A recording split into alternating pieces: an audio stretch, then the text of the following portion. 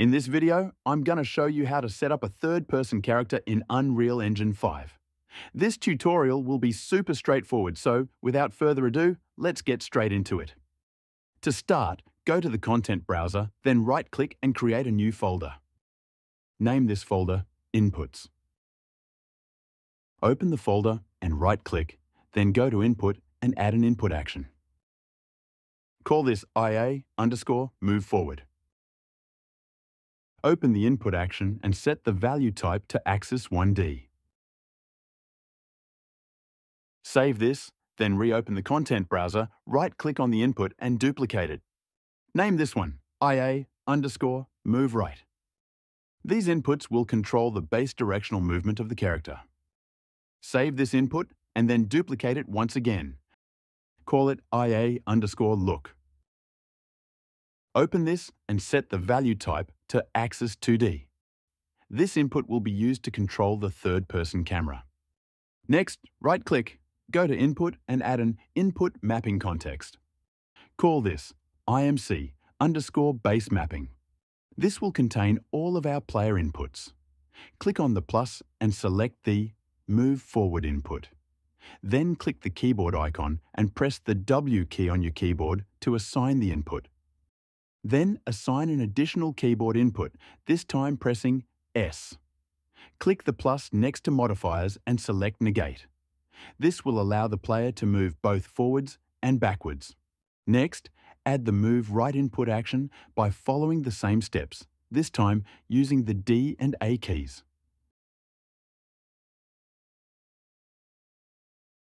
Don't forget to add the Negate modifier to the A input. Next, add the Look input action to the mapping context. On the Select Input drop-down, choose Mouse and then select Mouse XY 2D axis. Add a modifier to this input and select Negate.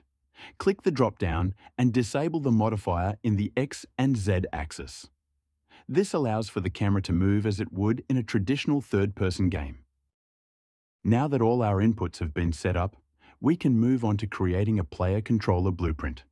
This is responsible for controlling the pawn possessed by the player. Right-click on the Contents browser and create a folder called Blueprints. Open the folder, then right-click again and select Blueprint Class, then Player Controller. Name this BP_Base Controller. Open the controller blueprint and go to the event graph. Delete the event tick. Then right-click and get an enhanced Input Local Player Subsystem node. Drag off this to get an IsValid node to ensure that it exists. Connect this to the Event Begin Play. Drag off the Enhanced Input node again to get an Add Mapping Context node. Connect this, then go to the drop-down and select the input mapping context we just made. Then compile and save. Next, we are going to create the third-person character blueprint. Go to the Contents browser, right-click and select Blueprint Class. Click Character, then name it BP_Base Character. Open the blueprint and select the Skeletal Mesh. Go to the Skeletal Mesh Asset drop-down and select your character mesh. Rotate the mesh to face the same direction as the arrow. Then, switch to the left view and reposition the mesh so that its feet are in line with the bottom of the collision capsule. Then, return back to the perspective view. With the skeletal mesh selected, click Add and search for a spring arm.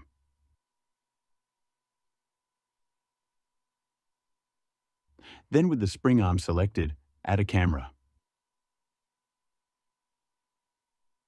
Click on the spring arm and rotate it to be behind the player. Then move the spring arm up to be level with the player's chest. Go to the Details panel and enable Use Pawn Control Rotation. This setup will ensure that the character is always facing the same direction as the camera, as it would in a third-person shooter. If you want the character to rotate separately from the camera, you need to change two settings. In order to change these settings, click on Class Defaults, then go to the search bar and type Pawn. Go down and disable Use Controller Rotation Yaw. Next, go back to the search bar and search Orient. Enable Orient Rotation to Movement. Now your character will rotate separately to the camera. Next, we are going to set up the inputs so that they can be used to control the player. First, go to the event graph, select these and delete them. Right-click, search for your look input action and add it to the graph. Right-click on the action value and click Split Structure Pin. Drag off the X value and add a controller yaw input. Connect this to Triggered. Next, drag off the Y value and add a controller pitch input. Connect this and add a reroute node to keep things tidy. Now, add your Move Forward input action to the graph.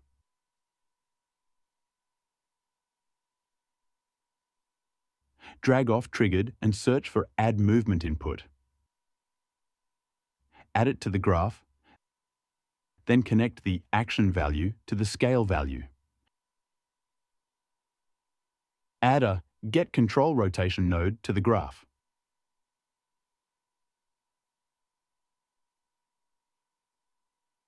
Right-click and split the pin structure. Then add a Get Forward Vector node to the graph.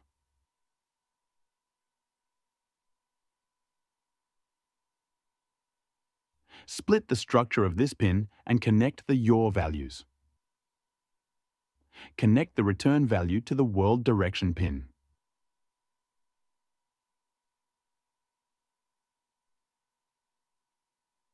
Next, add the Move Right input action to the graph.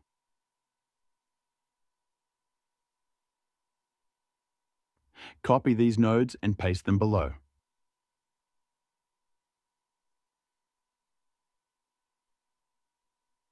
Connect them up and add a Get Right vector to the graph. Split the pin structure and connect the yaw values. Connect the return value to the world direction and the action value to the scale value.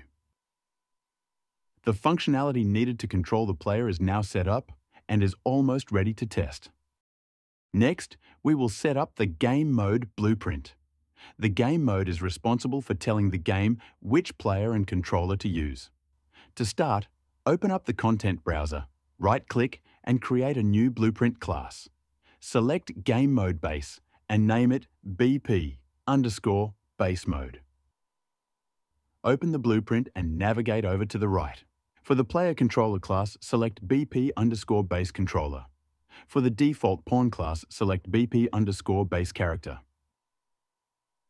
Compile, save and head over to the viewport. Go to Edit, then Project Settings.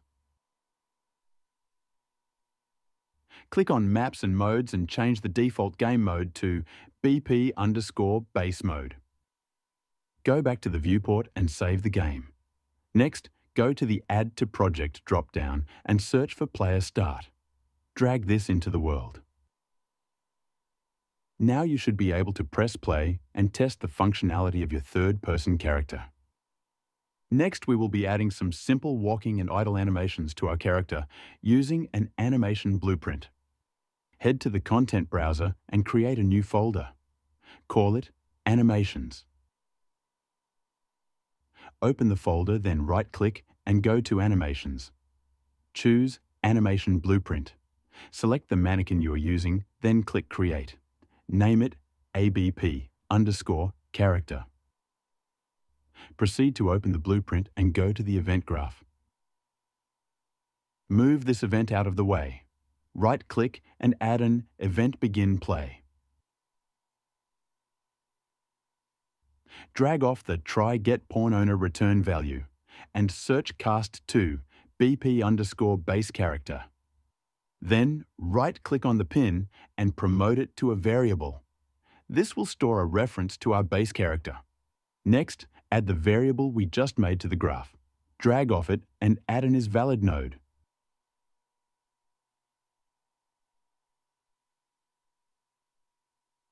Drag off the variable again and get the character's movement.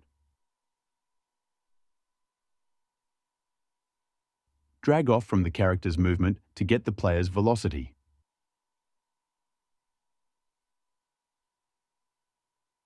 From this, get the vector length xy.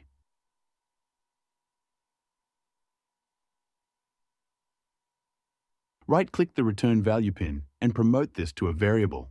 Call it speed. Connect everything up and organize the nodes.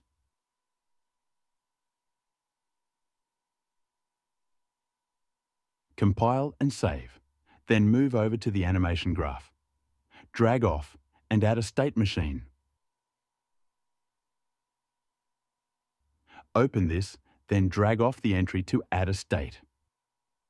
Name this idle. Open this and search for your idle animation. Drag it onto the graph and connect it to the output. Go to the right, scroll down, and enable loop animation. Go back and drag off the idle state machine to add another. Call this one walking. Open it and search for your walking animation. Drag it in and connect it to the output. Again, set this animation to looping. Go back and open the transition rule. Add the player's speed variable to the graph.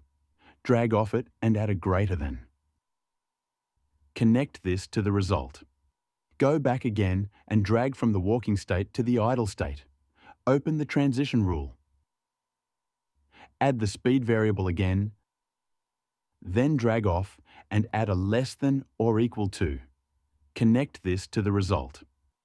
Compile and save, then go back to the Contents browser and open the base character blueprint.